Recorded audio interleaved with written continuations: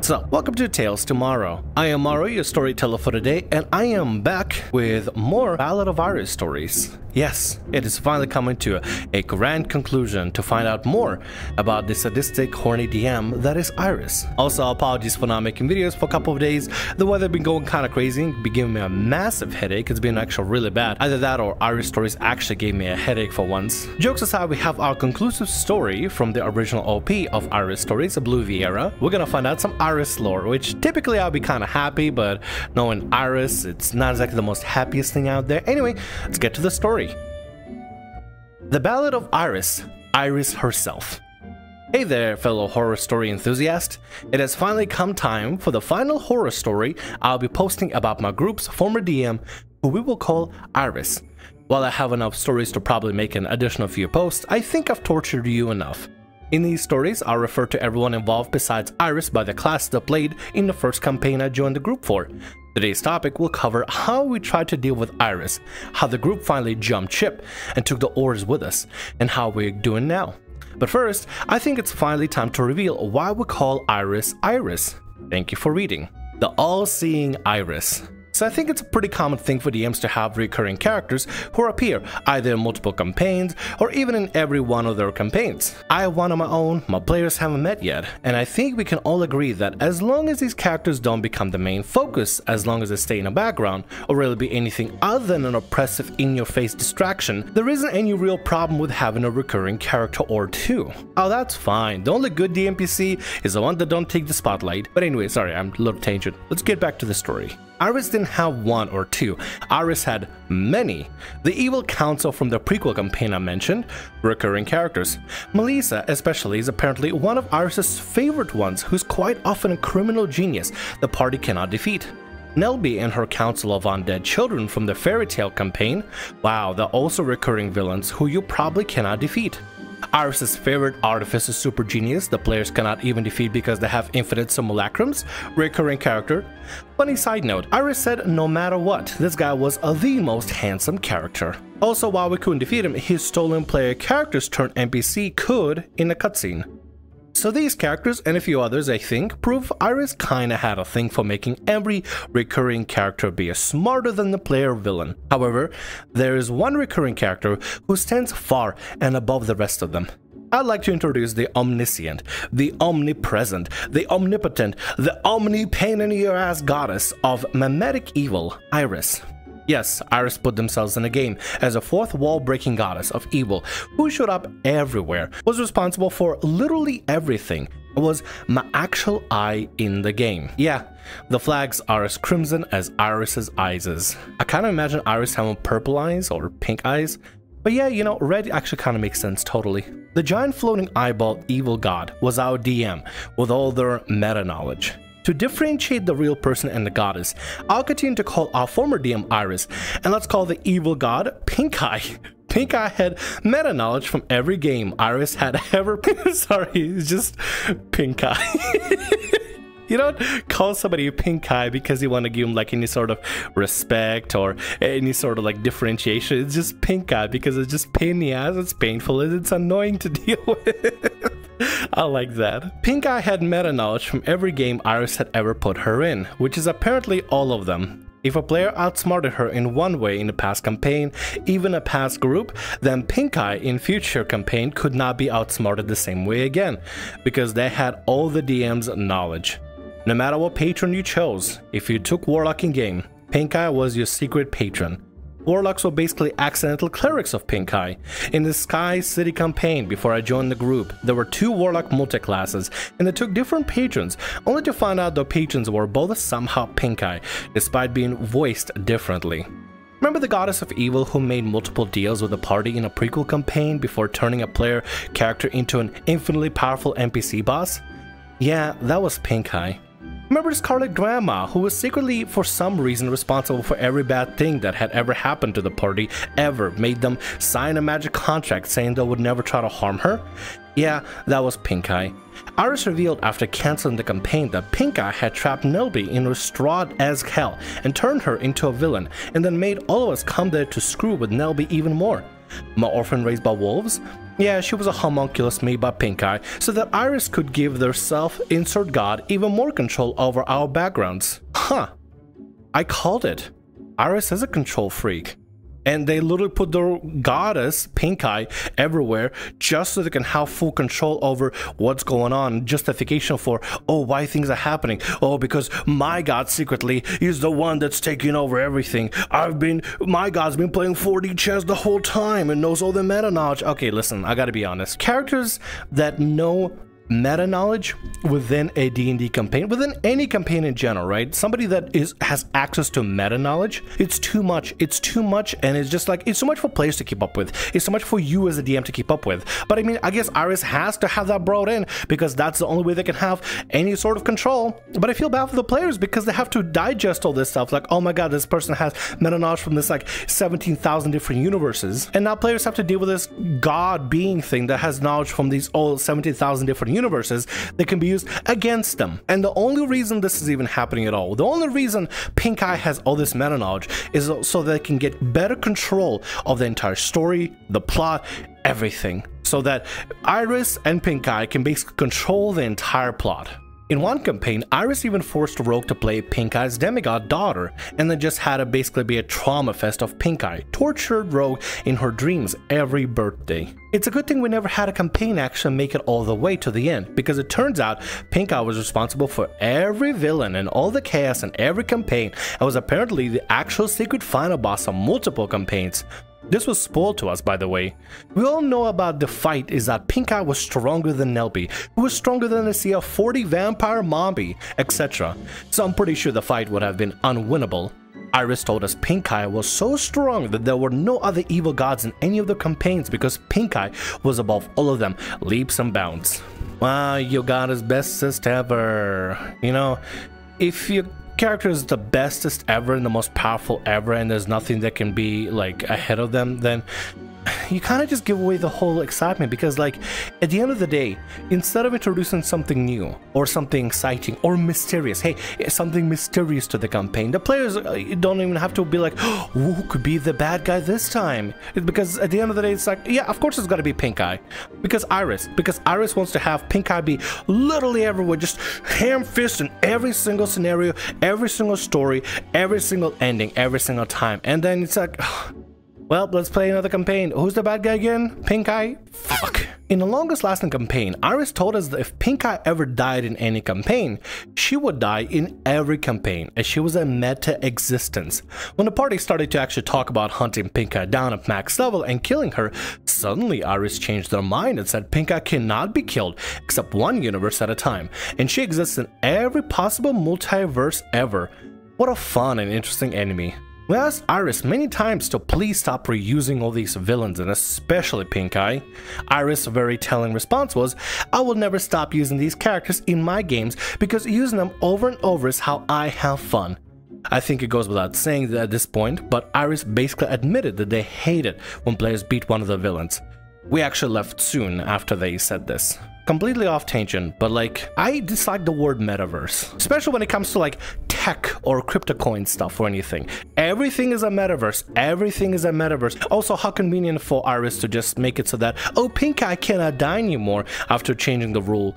Honestly, it'd probably be even more compelling if players had some sort of a drive to kill Pink Eye at some point or have some sort of conclusion. That just sounds really dope. I hate the concept of a character that basically is a same copy across multiple universes and stuff, but I mean, I like the idea that if you kill one in one universe, it dies in all the other universes. That way the players would have some sort of way to vent out their frustration of killing the BBEG. But no, Iris gotta be in control, Pink Eye gotta be in control. We can't have fun of here in Iris games. We simply cannot have fun, because if it's not up to Iris, if Iris cannot have fun, nobody else can have fun. I wish I could do like a sassy, you know, you ever seen like people do the sassy like snap, snap, snap kind of thing? I wish I could do that, but my fingies don't do that. The straws that break. So let's talk about why the group didn't recognize sooner everything wrong with Iris and leave immediately, as well as how we try to fix it and how it ended. What you need to know about Iris is that they feel so close to being an excellent DM. Iris puts a lot of detail into their characters, even if the world building is a bit off. Iris had a talent for making characters, villains, and settings feel very interesting in the moment. The Dark Fairy Tale campaign seemed amazing for the first couple of sessions until it was revealed that it was just Died Curse of Strahd and Fairy Tale reference stopped. Cecil, the giant robot inventor, seemed like a compelling character until he showed up a dozen times in 5 sessions, and Iris revealed he couldn't be reasoned with but would leave us alone. And perhaps most importantly, Iris seemed like a friend until they didn't. Iris is a sad person. They'll present themselves in a confident and professional manner, but it was all a lie. Iris would draw you in and pretend to care about you, to want to know all your secrets and support you. But really, they just wanted to control us and to have ammunition to make fun of us. Even if they didn't realize it themselves, Iris wanted us to be at their beck and call. We weren't Iris's friends, we were Iris's audience and victims. That's how they get you. When it comes to any sort of fandoms, there are people out there that 90% of people in most communities are great. Actually, I would even say 97%, that's very confident of me to say, 97% of people in any sort of fandom are wonderful. The other 3% are venomous snakes, and they know how to get in between of that 97% and to slither in these social things. Somebody actually in comments described it as Iris being a social vampire, and that's kind of actually very on point. Iris is a social vampire, and they sneak in, blend in, just so they can find themselves people to feed from and feed on their social energy and stuff, and to be able to manipulate them, be able to put them in difficult situations, be able to test out boundaries and limits, and be able to basically just be a selfish prick. And that's basically what Iris was. Iris represented themselves as a confident person secretly filled with insecurities. I don't want to assume it was all on purpose, but Iris wields up problems and gets out of jail free card. They're a master manipulator, and I don't believe any of it was unintentional, but also don't think it was all intended to cause harm. Regardless of intention, it was bad. Iris would kick out any player who they saw as a threat, a person likely to call them out. They preyed on marginalized people while presenting themselves as one. Any man who joined the group, if Iris didn't consider them queer-coded and they had any degree of experience, then they were gone. Long-time player who weren't passive, gone. Basically, Iris sought out kind of passive people to surround themselves with and then held on with a vice grip. And that is the worst, trying to read people in such a way, looking specifically for the most easy to manipulate people out of everyone and weeding out the ones that would actually protest and stand up for others. That is, dude, that is fucking awful. That is genuinely fucking awful. Holy shit. Actual fucking vampire. I don't want to minimize the pain Iris caused, nor the fact that I firmly believe that they should not be in this hobby, but the anxiety they showed, the fear of being left alone, that much was real, and it tugged at our heartstrings. They painted themselves as a martyr and used that as a weapon to keep us close. There's no red flags more vibrantly crimson about Iris than the fact that they advertise themselves as an expert DM who had over a dozen years of experience and whose favorite part of TTRPGs is making friends, and yet they don't have a single past player still willing to play with them. In fact, as far as I know, none even want to talk to them. But there's a reason the boiling frog metaphor is a thing. Oh my god, OP and I are on the same brainwave. I talked about the whole like boiling frog and water thing because that's what it felt like. We're on the same brainwave, OP. Yeah. Iris had major control issues, some of which stem from their past, and some which they're causing themselves by refusing to let go of their reign of even trying to change just for a little bit. Towards the end, we saw Iris spiral and establish and quickly destroy a second group with a made a 5e campaign, where level 1 casters didn't have enough magic power to cast any spells. That group didn't even last 2 weeks. Iris had gotten so paranoid about players being able to break their unfair worlds that they considered literally everything power gaming and overpowered. For real, it's actually rather hilarious that Iris is threatened by a level 1 wizard. Why? It's a level 1 wizard. A wizard has like minimum 6 health. Why are you threatened by it? Iris only listens temporarily to any criticism or boundary. They put on a facade of respectability and understanding, but they don't really care. A month or two after I joined the group, the party started giving gentle corrections to Iris. Sometimes they would adjust a bit, and it would seem like they listened, but always a reverse to new players. Eventually this reached a head when Iris was on a call with Rogue and yelled at them.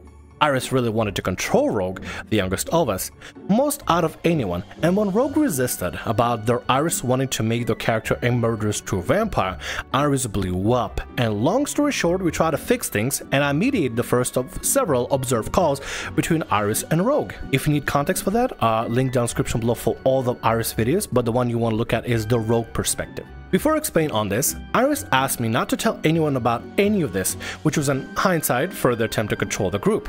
Iris and Rogue had a conversation where I helped them come to a conclusion that Iris shouldn't be alone in calls with Rogue anymore.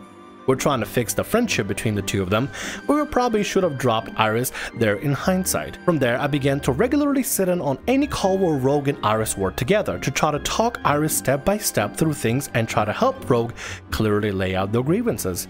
To be honest, there are probably hundreds of pages of material worth of things to write about here, but long story short is we tried very hard to help Iris improve their behavior and to make friend group stable. None of it worked, and Iris eventually admitted they weren't even going to try anymore. I'd like to add now that all the help we tried to give Iris was largely prompted by Iris asking us to help them become better, but it wasn't really genuine. Iris would say things like, "Please help me, I don't know what is offensive, you have to tell me, I don't know what isn't hurtful, it's not my fault, my autism makes me not understand." Never mind that weaponized their autism when half the party was on a spectrum. We were manipulated to the very end. Iris' harassment of Rogue and Ranger reached a breaking point, and Rogue left with Ranger leaving minutes after. Ranger had just been waiting for someone else to quit. At this point, Psychic, Barbarian, Fighter, and myself were all about just done with Iris anyways. We had given them more than the benefit of the doubt, and more chances than any truly well-adjusted person would. Within minutes of Rogue's departure message, Iris cancelled all the long-term campaigns I'd been running because I can't bring myself to run the campaign she was in. I would think about her every time. The rest of us lasted one session longer. After Iris started a new campaign, we had the first session, I realized I'm only here for the other players. So I asked Psychic if they wanted to leave. Psychic said yes. We asked Barbarian and Fighter. They said yes, with Fighter saying watching the dumpster fire had lost its charm, and just like that, Iris was gone. We all blocked them at the same time after firing off a warning to the brand new players about what they were doing. And it was definitely the right choice. No D&D is better than bad D&D, and a bad friend isn't a friend at all. Thankfully, this didn't leave us with no D&D. Now this is something I'm super excited to read. This is the aftermath. This is everything after Iris has finally just been gotten rid of. I want to know what is going on with other players. I want to know who is sticking out, who is playing games and stuff. And I'm hoping y'all doing good regardless if you're playing D&D or not playing D&D. That's the one thing I'm hoping for. And I'm hoping there's no like a relapse of Iris slinking their vampire ways back in someone's DMs and stuff. The after party. So the group may have left Iris, but none of us lost each other. My first campaign is still running over a year later, and the gang is all still here.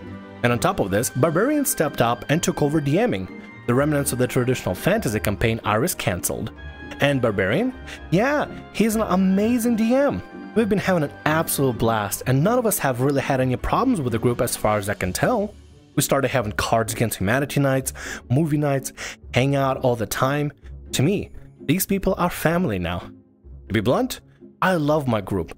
We're just having an absolute blast. I even ran a spoof rhyming Grinch one-shot where the party had to deal with a beholder who had pink eye named Iris, who was retconning all the characters' lives and even Santa out of existence. When the party got close to beating Iris, they retconned their minions' death several times before the minions got sick of it, started a union. They even ripped out the character sheets, killing an NPC and retconned a party member's trauma to try to make them less adventure-y. We are happy. Pretty much the moment we left Iris behind stress and disappeared. This gaming group? I think we're going the distance. Our first campaign is about to enter its final arc, and the players are achieving goals IRL. We support and love each other. Our ending with Iris wasn't particularly exciting or explosive, but it ended up so satisfying. Iris did their absolute best to keep us separated, and because of that, they brought us all together. Iris is the villain of the closed chapter of our story, and we will still have so many more pages to fill. Remember, if you see the red eye of Iris gazing down upon you, don't go towards the light. Thank you for reading, and thank you OP for posting. Seriously, this is the best outcome that possibly could happen. The fact, I mean, see, here's the thing, right? I didn't expect y'all to stick around for long. I mean, obviously everybody has their lives and stuff going on, but the fact that y'all still sticking out, going strong for a full year, and you're DMing, and Barbarian is DMing, my heart. Dude, this is Went from a horror story to an incredible glory story. A happy story, if anything. Maybe not a glory story, but definitely a very, very happy ending. My heart, as cold as it is, feels so warm right now. You know what? I think this ending is the best we could possibly get. And you know what? It's hilarious also. It's absolutely funny how Iris could never finish their campaign. And yet, they actually were able to finish a story. Iris, weirdly enough, this is a weird take, but Iris was in a way able to finally find a conclusion to the story, not to the D&D campaigns, but to a real live horror story. And the final conclusion is, Iris is gone. It's ironic, isn't it? It's actually ironic. The biggest contribution to a greatest ending ever that Iris could do in any of the storytelling medium ever is just disappearing from these players' lives. Obviously, the credit goes to the players because they're the ones that blocked Iris and removed them out of their life. That's the biggest credit here. Thank you so much, OP, for your contribution, for the rogue to write their stuff. And I'm pretty sure we'll see little sprinkles here and there. Honestly, I think the stories are important because with so much stuff building up and so much frustration that people go through. Have you ever been in a moment where you had to go through something most frustrating, most difficult, and most annoying situations in life ever, and it just feels good to vent? That's basically what this is. Not only is it teaching people not to be like Iris, because holy shit, Iris is a fucking disaster, I would think it'd be very liberating to vent about these sort of moments and just be able to put them out there into the void, like screaming into the void. Except me, I don't scream into the void. Mine screams back. And with that, that's gonna be all our stories for today. I want to thank you very much for watching, and thanks so much for being here. If you like what I do, consider subscribing to the channel and leaving a like. Also, if the RPG Horror Stories ever goes down, or if you want to submit your own personalized horror story, email is down in the description below. I'll see you again in more Tales Tomorrow. Bye-bye.